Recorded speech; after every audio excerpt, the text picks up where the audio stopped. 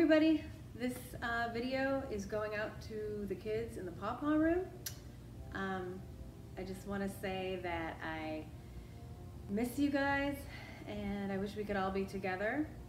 I am making this video with the help of Christian, and I hope that this book that I'm about to read finds you well and spending time with your family, and hopefully we will all be able to see each other in some way soon. So even if it's a virtual hello, okay? So this book is one of my favorites, an oldie but a goodie. It's called A Friend is Someone Who Likes You, and it's by Joan England.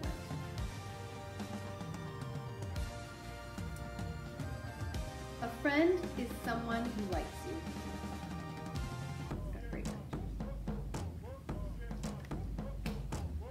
It can be a boy. It can be a girl. Or a cat. Or a dog. Or even a white mouse.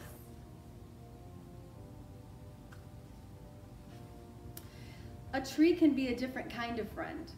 It doesn't talk to you, but you know it likes you because it gives you apples, or pears, or cherries, or sometimes a place to swing.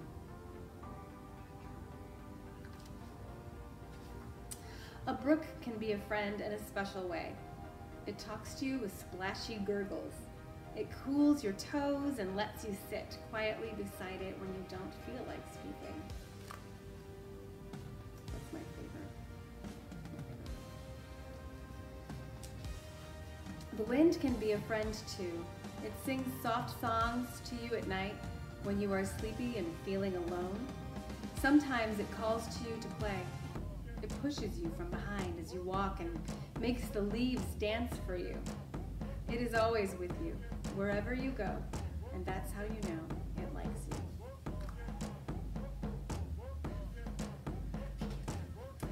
Sometimes you don't know who are your friends.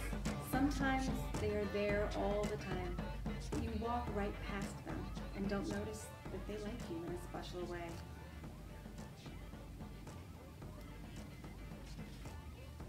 And then you think you don't have any friends.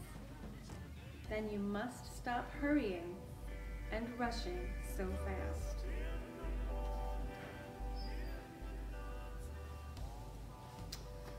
And move very slowly and look around carefully to see someone who smiles at you in a special way, or a dog that wags its tail extra hard whenever you are near, or a tree that lets you climb it easily, or a brook that lets you be quiet when you want to be quiet. Sometimes you have to find your friend. Some people have lots and lots of friends. Some people have quite a few friends. But everyone in the whole world has at least one friend. Where did you find yours? I remember my mom used to read this story to me. And the original copy that we had is, I'm not quite sure where it is, but then I did find this copy at a library sale. So think about that. How are some ways that you can connect with your friends right now? I know that some people might be talking on the phone. Some people might be doing things like Skype. I have received a few letters from some people in the mail, and I am going to sit down tonight and write a few letters to some friends. So maybe you would like to try doing that to keep in touch.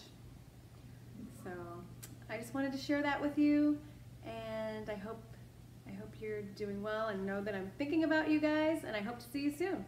All right? Bye.